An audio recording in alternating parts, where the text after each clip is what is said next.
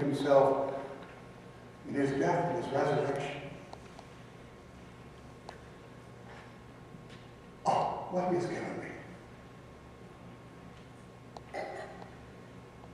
So you know the first thing that Philip does? He goes and finds Nathanael.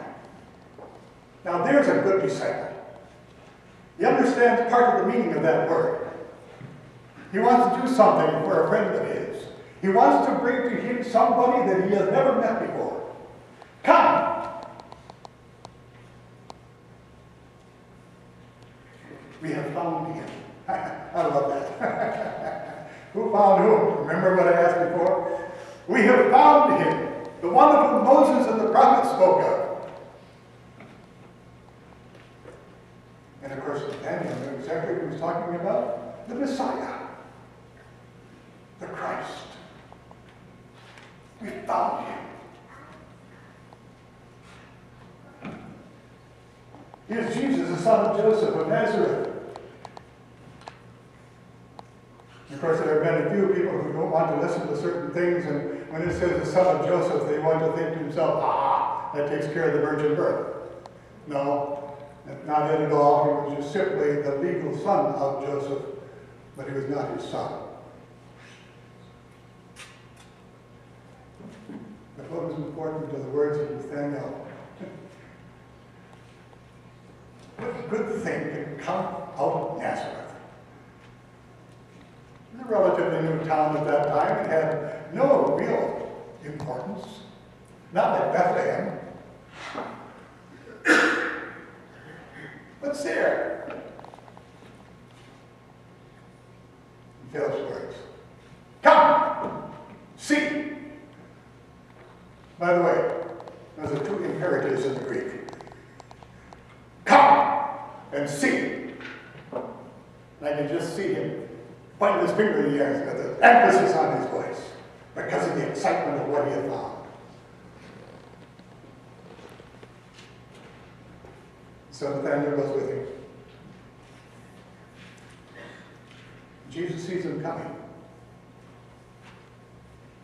Look, an Israelite, truly an Israelite in which there is no deceit, no guile, no treachery.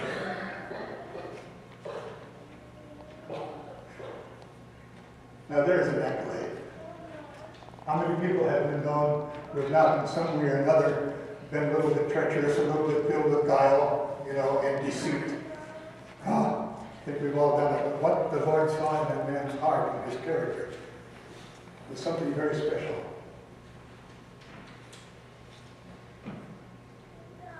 And he said it loud enough so that Nathanael, who was on his way to meet him, heard the words.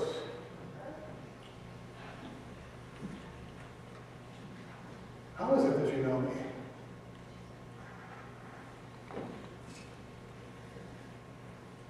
And Jesus answered, revealed to Nathanael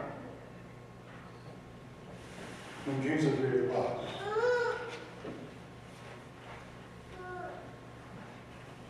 I saw you sitting under the fig tree.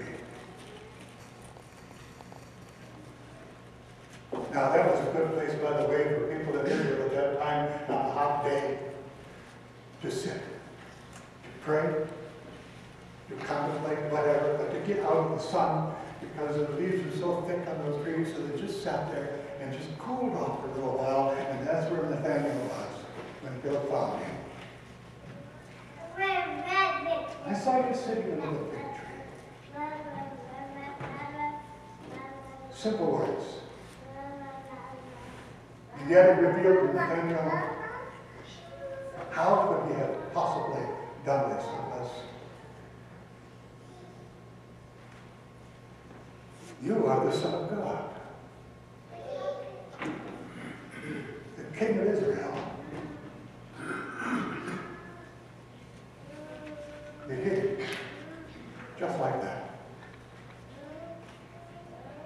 You are the Son of God.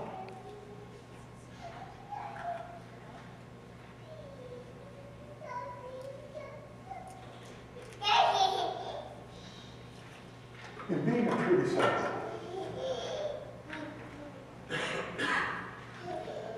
Philip brought Nathanael.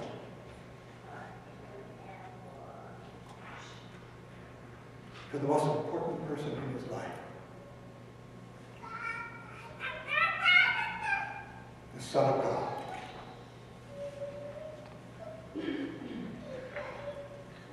And isn't that what we as disciples want to do?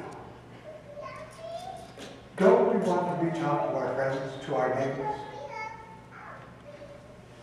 Come and see. Come and hear. Don't we want our neighbors and our friends, our relatives, to know this wondrous person who miles away could see somebody sitting under a fig tree? And I was still coming there to be able to look into his heart to see what kind of a person he was. Only God could do those things.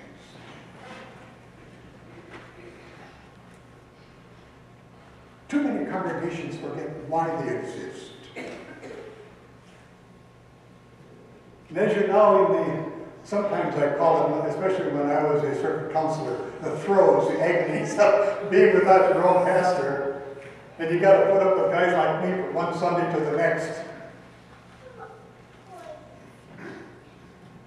Sometimes we forget why we're here. Why Jesus said to us, follow me. Why isn't he reached out through history into our lives to the day we're baptized?